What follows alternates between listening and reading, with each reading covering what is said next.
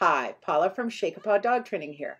Today, I had an opportunity to visit Carrie and her new puppy Mia at her store in Kempville. Love your pet.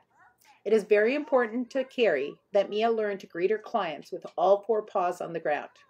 When I came in, Mia was perfect, sat quietly while being petted. Unfortunately, Carrie says that doesn't always happen.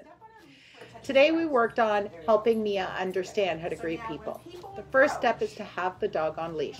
Put your foot on the leash where it touches the ground so the dog can sit and stand comfortably, but will not be able to jump. Allow people to approach and let the leash manage your dog.